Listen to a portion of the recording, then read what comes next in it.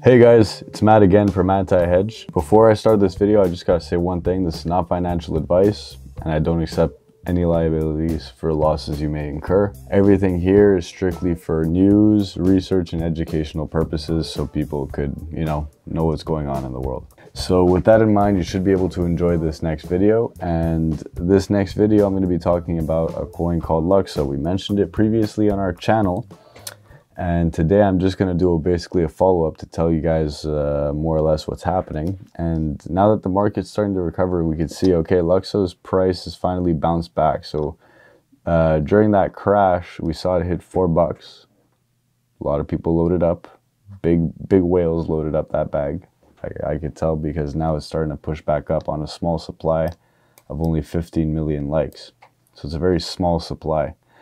And basically now we basically in the last few days we went up roughly about 50% because we went from $9 to 15, and it's looking like we're probably going to continue with this kind of like steamrolling effect for the price, because as you can see in the graph, it's looking pretty consistently upwards in almost every respect except for this brief period where it dipped. And even on that dip, you could see a double bottom forming here before it took off back to where it's at right now.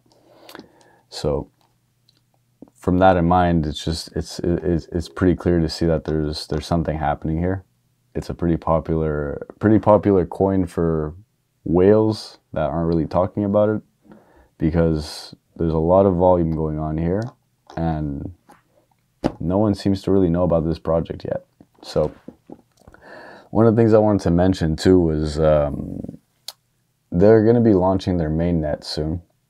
They're pretty much developing that whole thing.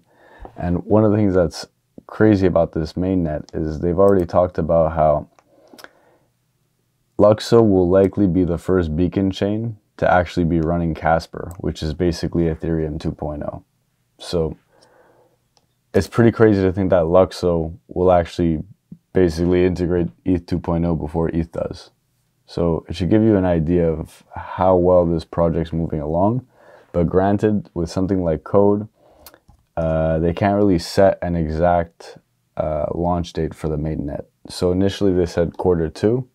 We passed the Q2, and now I'm thinking the community is looking at a Q4 launch. Because naturally, when you're making these codes, you don't want to have to go back and fix something, because if you have to go back, it's going to take much longer to actually fix the project. Most people saw what happened with Ethereum and how Ethereum now is having issues because of coding errors from the beginning.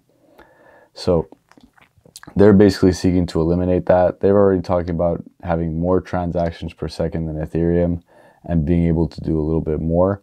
And another key thing that I saw here that was very interesting was more or less how they want to be moving their company along in terms of like making Web3 and all these other DeFi protocols and other crypto protocols more accessible and easier to use, as well as wrapping that up with fashion NFTs and creating, a blockchain that's good for everyday use. That's more or less what they're gunning for. And another thing too that I wanted to mention about that was they also want to do something called universal profiling. And this leads back to something that's extremely important, is that universal profiling, what it is in essence, is basically just, the ability to have like a online identity that is not, I guess, susceptible to bots and fraud. So you can see over the course of the last few years how much bots and fraud have really affected the world. Just in terms of like, bots are messing with elections, bots are messing with the financial system, all kinds of hackers and online entities that are just, messing with the world, including hacking pipelines.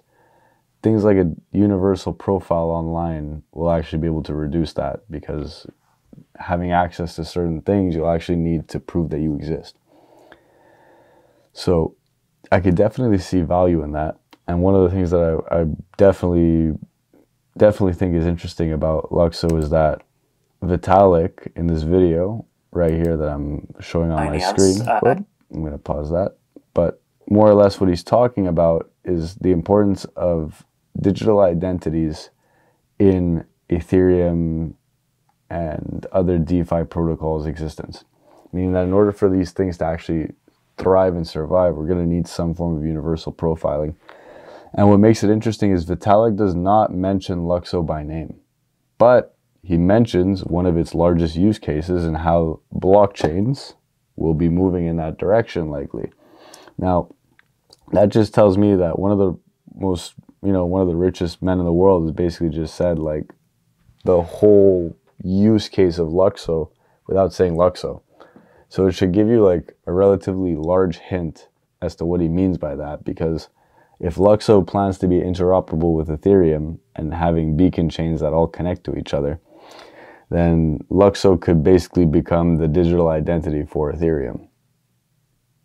So I'm starting to think more and more that as all these Ethereum killers develop, it's actually just becoming more and more a chain of interoperability. And in that chain of interoperability, if everything is able to basically connect with itself, you'll actually have more chance of having an inclusive system. And that's one of the main important things about it. And there's another picture that I want to go back here. I have to find it. Hold on one second. It's basically a picture of all the developers of Ethereum and how, there it is, perfect. And how, look at this. So we'll start off with Vitalik Buterin right here in the background. $291 billion in Ethereum. And by the way, this is an older picture. It was posted about a month ago. So it's probably worth more than 291 billion by now, Ethereum. But the point is that's Vitalik's net worth with his company. Then you move over, Charles Hoskinson. He's not in the picture, but he's likely taking the picture. But regardless, ADA is about 43 to 50 billion now. Then you go to Gavin Wood, which is Polkadot. He's worth 16 billion, his company. And then you look at Fabian, 150 million. 150 million. So everyone in his group have become billionaires. He hasn't yet. So that should just give you an idea of if one of these guys, or rather, here's the expression. If you hang out with a group of 6 millionaires, you'll likely become the 7th. In this scenario, he's a millionaire hanging amongst a group of billionaires. He's likely to be the next one. And that was just something that we always said when we were kids. You are who you spend your time with. You're the product of your friends. So if you have good friends, you'll have a good life. Bad friends, bad life. But that's more of a moral thing. We're not getting into that. We're here for the finance, baby. So Lukso at 150 million. Let's say he even gets half the market share of Gavin Wood's Polkadot. So 8 billion. Half of that. That would mean that Lukso would go up roughly about 30x, 30 to 40x. At 30 to 40x at $15, you could do the math on that. That's about $500, $600, $700 Lukso at least. It's quite a bit from $16. Now let's say he gets more market share than that. Let's say he gets half of ADA's. So half of ADA's, let's say he gets 21 billion inside of Lukso. 21 billion inside of Lukso at the current circulating supply. You're looking at a potential 70 to 80x on that. That's huge. That's huge potential gains for what Lukso is, which is undervalued, in my opinion. So I'm going to wrap it up here by saying this isn't financial advice. We're likely to do another video talking solely on universal profiling and the digital identity and Lukso in a video to come, just to like educate you guys as to how big this could be. And if they launch in Q4, that mainnet goes, that thing is going to fly with a supply that low, 50 million. So guys, like, comment, and subscribe. Check out our other videos and leave a comment in the section. We'll get back to you guys. for anything you want to ask or any coins you want to hear about. Have a great day.